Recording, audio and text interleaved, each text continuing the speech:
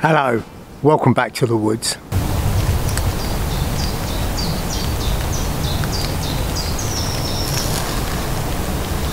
And welcome back to, well, what is effectively a viewer's request. That's right. Now, a while back in the comment section down below, somebody put, could I do a video on how to make a KUKSA or a noggin cup? Well, I've made quite a few of these over the years, so what I thought I'd do in this video is I'll take you through step by step how I make one of these, and I'll not only take you through how to do it, but I'll take you through the woods, the tools that you use, etc. So let's crack on.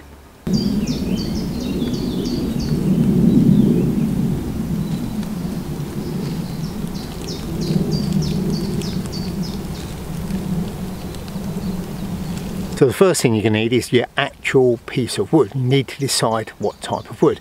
Well, I've made ones out of all sorts. This one is made out of cherry, which comes up beautiful. This one's years old.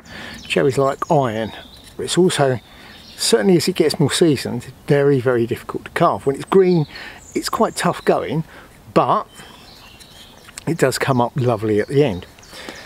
Other woods, well, I've used all sorts. This one is a piece of sycamore. Again, this was a piece of green sycamore. I was out on a job and we'd felled a tree, and I had to go over and take the stump out, and I made this from the stump.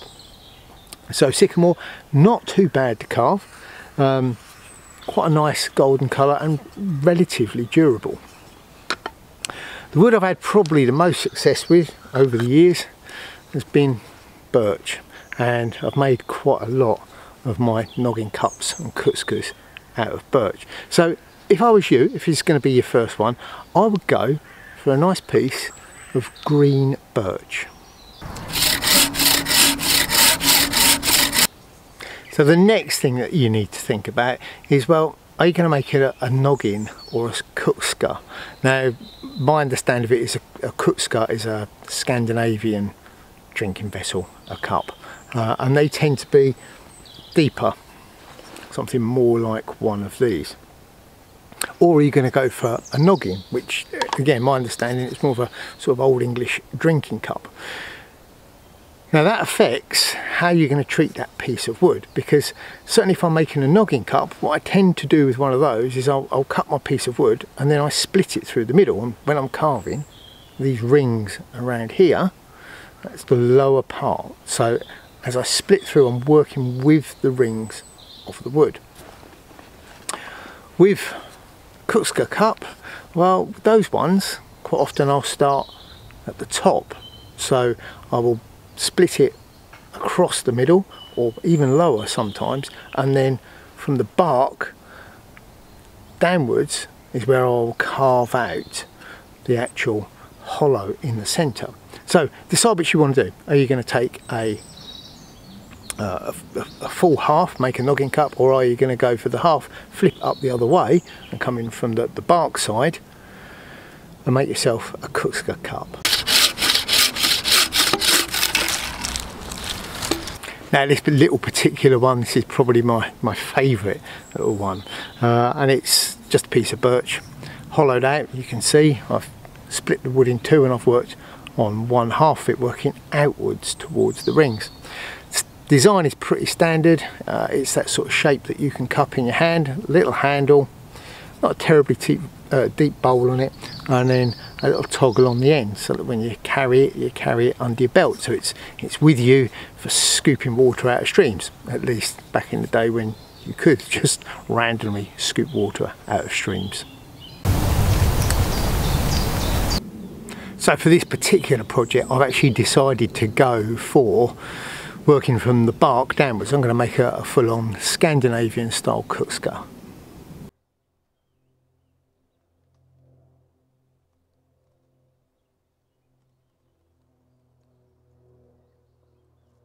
So the next thing you need to think about are the actual tools that you are going to be using for this job.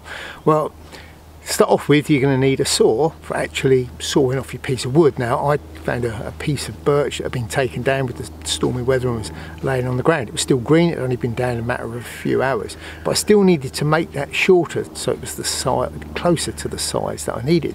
So for that I used this one, and this is the outdoor handsaw that I did a review on a few weeks ago, so pop over and check that one out. And this was ideal for taking down a piece of wood which, well, it was over thigh thick. It was a really good size because I wanted to make quite a nice deep project.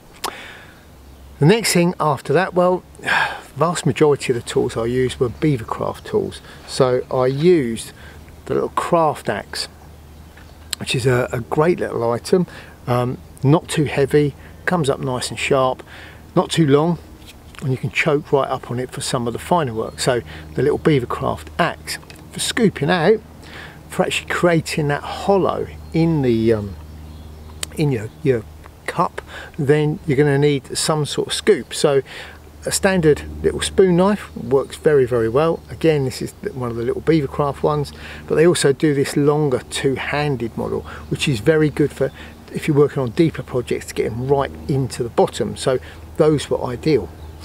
For the shaping of the project, I used one of these, and this is one of their little beavercraft detail knives.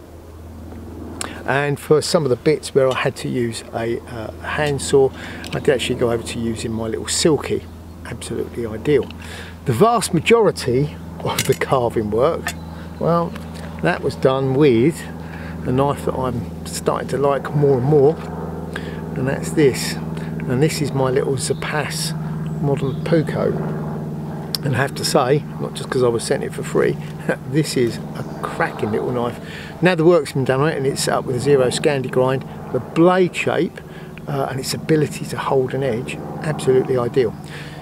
So the basic tools you're going to need: a saw, a crook knife, and a knife that you can carve with, like your standard bush knife.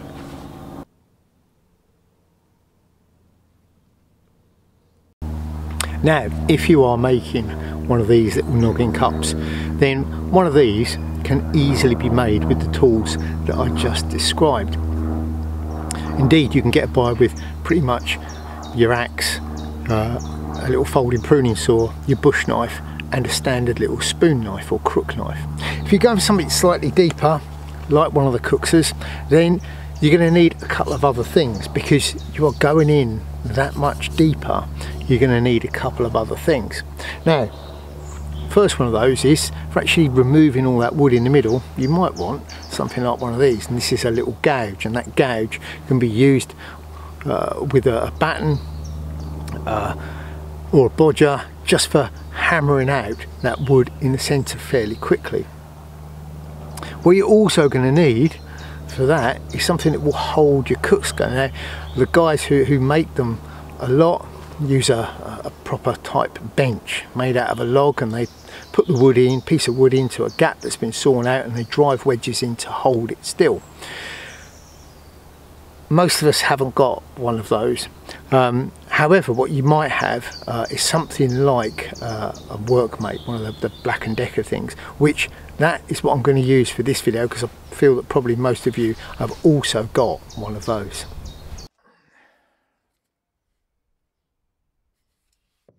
So your method, first thing you're going to do is take your bigger saw, your buck saw, and you are going to saw off a piece of wood that's big enough for your project. So as I said, I went for one that was probably about a thigh thick. Lengthwise, well, it needs to be longer than your actual cup, so a minimum of a hand span in length. And that should give you a block of wood that's about yay long by about that round, and that should be ample for making yourself up your noggin or your KUKSA. The next thing you're going to do is decide, well, are you going to halve it by splitting it through the centre and use one of the two halves, working from the centre out towards the outer edge to make your noggin cup, or are you going to go for the KUKSA design where you're going to go in from the outer rings on the top? Now, for this particular one, what I decided was I was going to go in from the top and I was going to make it quite a deep one, so I didn't split from the middle, I split off from the side. So I had a rounded top, 2 straight edges, and I went about 3/4 of the way down, and then I split off again.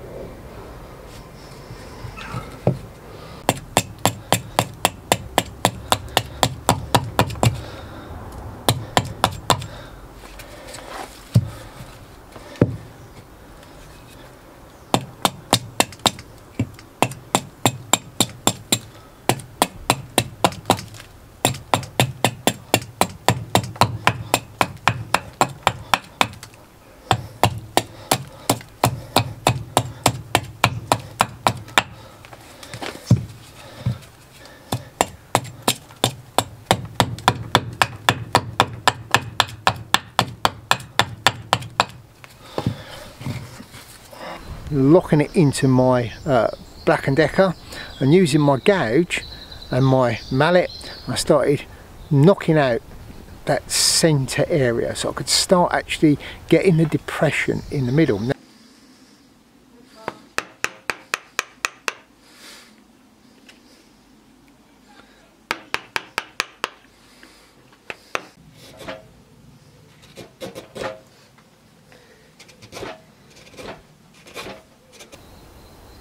Now it is quite hard work even with the gouge, because yes, you're tapping in, but some of the time you do actually need to get in there with your hand as well. So you might find that if you're doing that, you might want to wear a glove over the hand that's actually doing the pushing in, because otherwise you're going to get quite a nasty blister. But keep going and keep working down, and try where you can to keep working across the grain of the wood. So I tend to work in from the sides.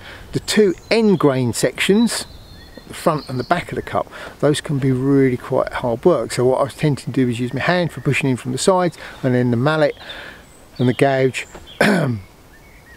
for taking it out from across the end grains.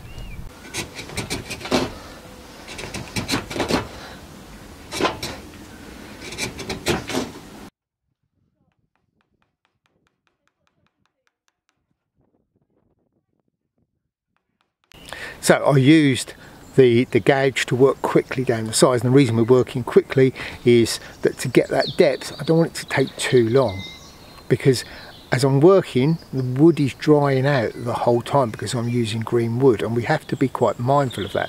If we're not, then there is a chance that it could crack. So quickly working through, I've gone down roughly to the depth that I want, and yeah, it's not completely finished, but then what I'm going to do is just use my spoon knife or my crook knife. Well, in this particular case I used the double-handed one, just to scoop in, just to tidy up the inside a little bit.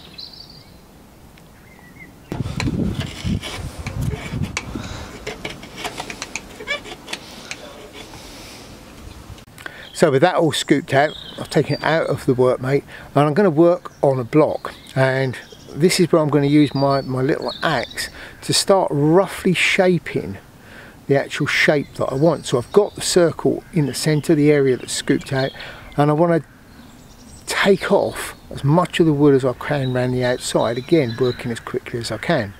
I can't really whack it because obviously I've scooped out the centre, and there's a chance again that I could crack it. So working very carefully down onto the block, I can gradually rough out the shape.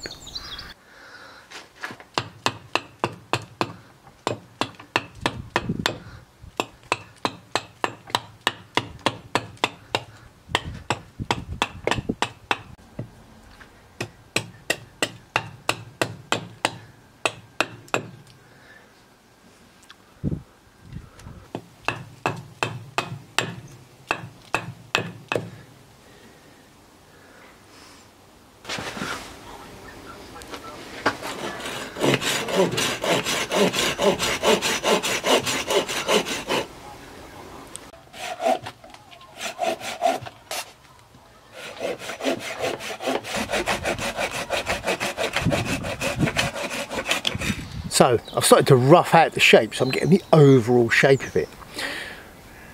I've started to round the front and I've taken the sides down.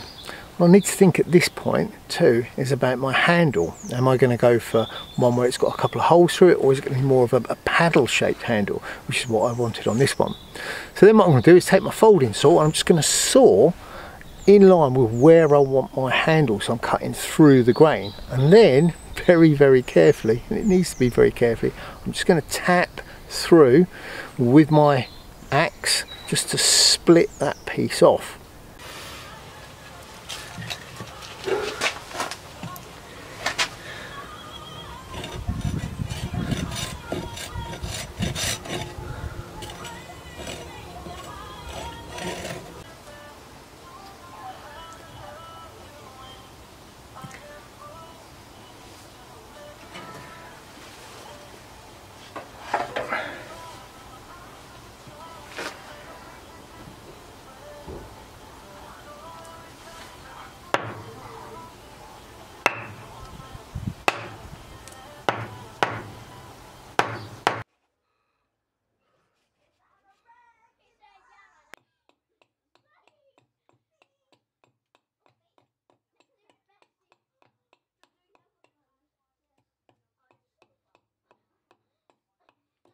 And then with that split off, well, then it comes down to your knife, and you're gonna carve and start shaping it and getting the finer details. You're getting the thickness at the base that you want, the thickness at the sides, and that overall shape.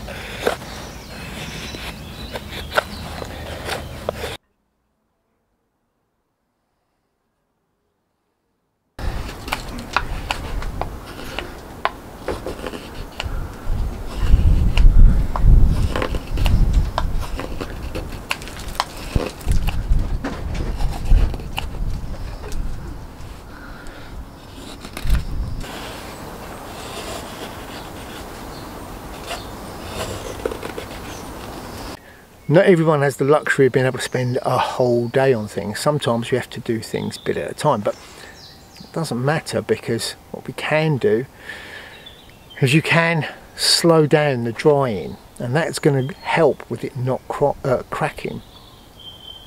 So in between carving, if you don't get to do it all in one go, then what I'd suggest is you just put it in a plastic bag and keep it somewhere cool.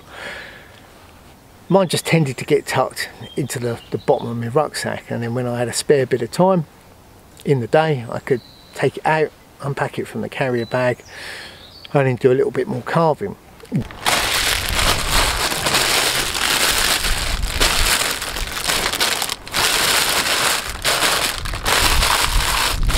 So I tended to keep mine in the bottom of my rucksack, and if I've got a spare 20 minutes, then I'd take it out, and I'd take it out of the carrier bag, and then I could sit and I could do a little bit more carving, and that slows down the drying process. If we remember to put it back in the bag each time, then it gives you a little bit more time to work. It also slows that drying process down, so it is less likely to crack.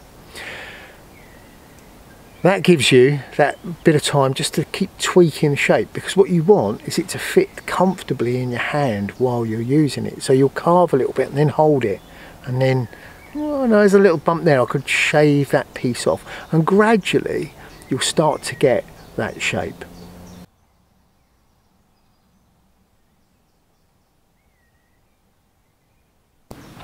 And here is it. That's it all scooped out. I started to get the shape. You can see I've got the handle there.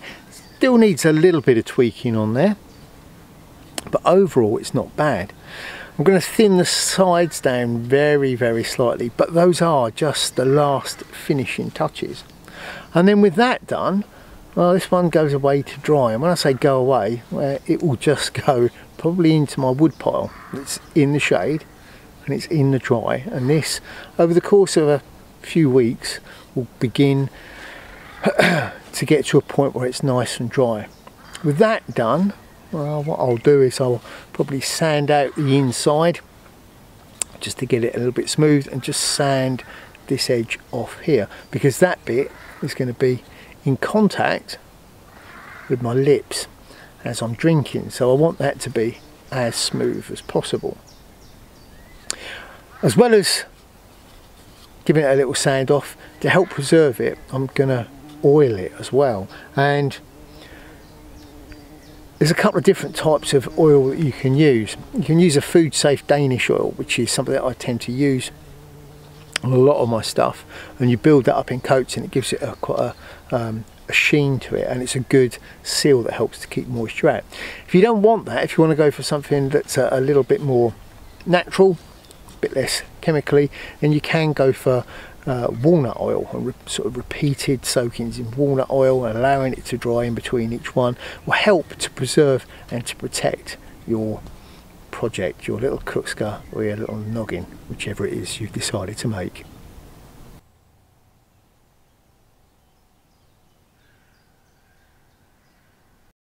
So there you go, that's how I make a little KUKSA. Hopefully that was fairly easy to follow. Now you could, if you prefer, nip out and get yourself a book, and this is a book by a very talented bloke called Paul Adamson, and it's a very simple little guide on everything about how to make a KUKSA, including a bit of fault finding at the end, what to do if one cracks, etc. But there's loads and loads of top tips from a bloke who's a very, very talented craftsman and knows way, way better than me about the ways of wood. So check it out. I'll put a little link in the description box down below for Paul's book.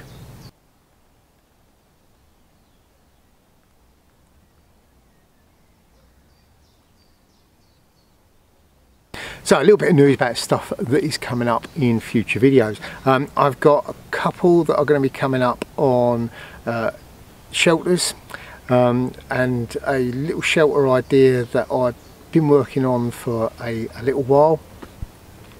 Also, for those of you who are regulars with the channel, you remember I did a thing on bushcraft clothing on a budget, and the fact that there are some really good items out there. The trousers indeed that I'm wearing today is one of those items, as is the smock, and I bought another one of these smocks, and I did promise I would show you how to update one of these to give it all the features that those Gucci expensive ones do have. So that's probably going to be the next video that's turning up. The other bits and pieces that I needed to put that project together have arrived, and I will crack on and get that done this week. So that is just a couple of those videos that I've got coming up. There's also going to be a couple of little standalone videos on different bits of kit that I've got over in the Greencraft Shop. Now, if you enjoyed this video, then remember, hit that thumbs up button, and if you haven't already, then please like and subscribe to the channel. Down below in the description box, as well as a link to Paul Adamson's very, very good book, there is also links to my social media, both Instagram and Facebook, and there is also down there a link to my Etsy shop. Over there you'll find all sorts of goodies, including my little Greencraft patches, so pop over there and have a look at those.